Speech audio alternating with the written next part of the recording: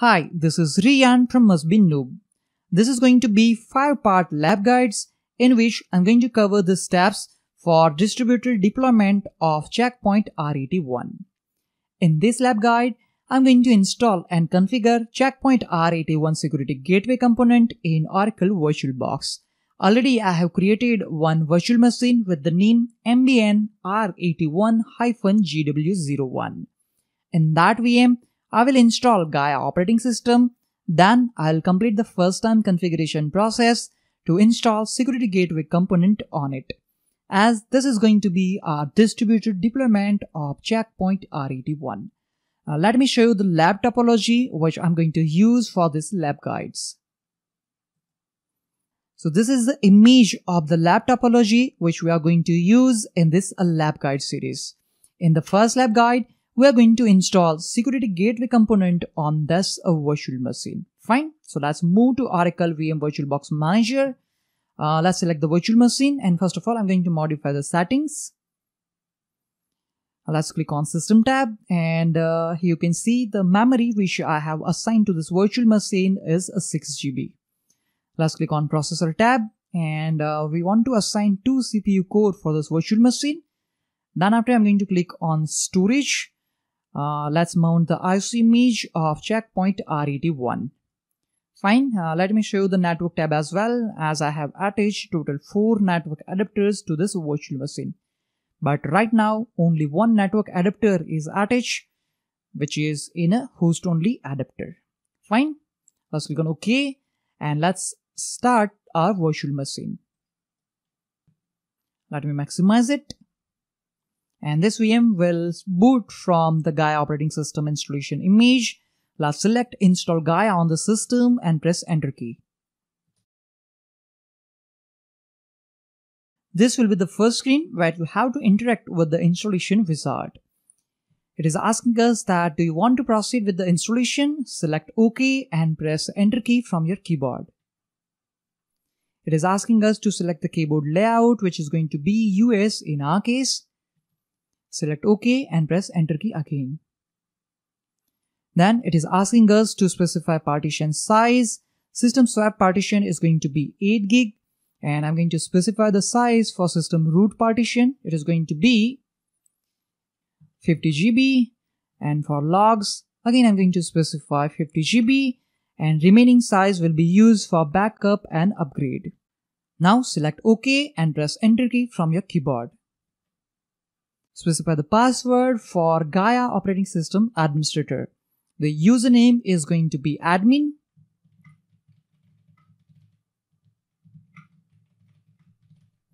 Specify the strong password, select OK and press Enter key. Here we can see we have a total 4 network adapters attached to this virtual machine. We're going to use ETH0 as a management interface, from which network we are going to manage a Check Point Firewall. So select ETH0, select OK and then press Enter key from your keyboard. Type the IP address for management interface. Let me again show you the lab topology. In our case, our management interface IP address is going to be 10.2.21.1/24. So let's specify the IP address. 10.2.21.1. The subnet mask is going to be 255.255.255.0, and right now I'm not going to assign the default gateway's IP address. Let's select OK and press Enter key from your keyboard. It is asking us that are you sure you want to continue? Select OK and press Enter key again. The installation process is started, and now you don't have to interact with any wizard until the installation process completes.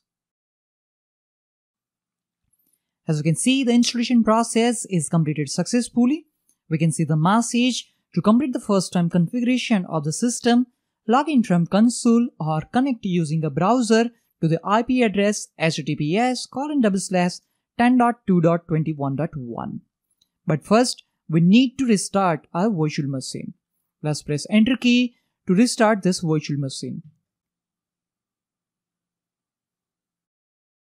After installing Check Point Gaia operating system, we need to perform the first time configuration wizard to install Security Gateway module on Gaia operating system. And for that, we will use our Windows 10 virtual machine. But first, let me sign on to this virtual machine. Here we can see the message. In order to configure your system, please access the web user interface and finish the first time wizard. Let's jump to our Windows 10 virtual machine. Let me show you the lab topology. We are talking about this virtual machine. The IP address assigned to this Windows 10 virtual machine is 10.2.21.10. Let's verify that. Let's open command prompt and type ipconfig. As you can see, the IP address assigned to this virtual machine is 10.2.21.10. Let's check the network connectivity with our Gaia operating system. As we can see, we are receiving reply from the IP address 10.2.21.1. That means we have a network connectivity with our Gaia operating system. Let me minimize this, and now I'm going to open Microsoft Edge web browser to access the web user interface. Let's type https:// and then we need to specify the IP address of our Gaia operating system, which is going to be 10.2.21.1 in our case.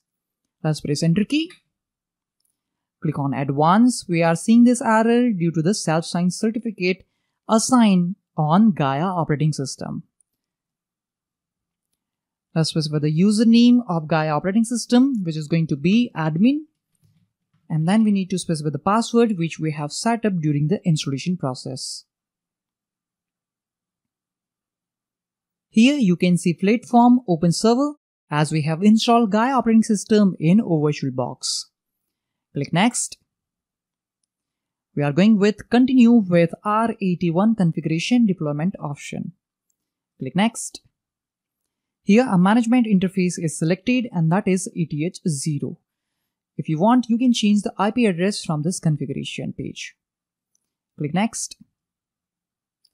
If you want to assign the IP address on other interface, that time you need to select the interface from this page and assign the IP address. But right now, I'm not going to assign the IP address to this interface. I'll create one dedicated lab guide in which we will assign the IP configuration. Click next. Specify a host name for this firewall.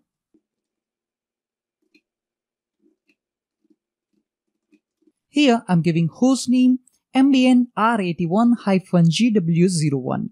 You can also specify other information like DNS server address, proxy server's IP address, and the port number. But right now I'm not going to assign any other information. Click next. On this page, you can set up date, time, and time zone as per your region. Right now, the Gaia operating system virtual machine is not connected with internet. Once we complete the IP configuration settings and connect our Gaia operating system to the internet, then we will use the network time protocol to synchronize the time and date settings. But right now, I'm just going to click on the next. This time we will select installation type, security gateway, and or security management. Click next. Now this time you don't have to select both modules. We just want to install security gateway module, and that's why I'm going to clear the checkbox in front of security management. Click next. Select no as static IP address has assigned to this checkpoint gateway. In case if you have a dynamically assigned IP address on your checkpoint gateway, then you need to select yes. Click next. On this page, you need to specify secure internal communication password, which is used for the integration of security gateway and the security management server. It is also called as a SIC or a SIC password.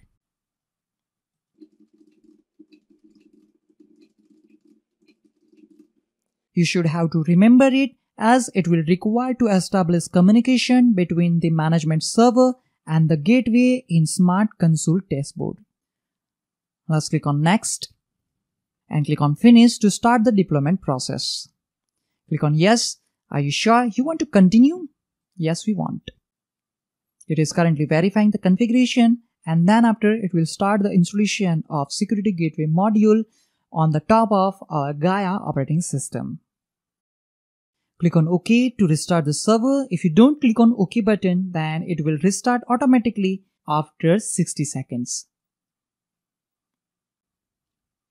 After successful reboot of Gaia operating system, you will be redirected back to the login screen. Let's specify the username, admin, and the password to log in again. Let's click on login.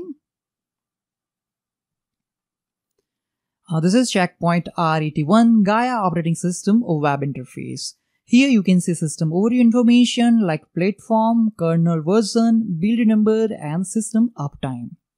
From this page, we can manage settings like network configuration, system configuration, routing settings, user management, etc.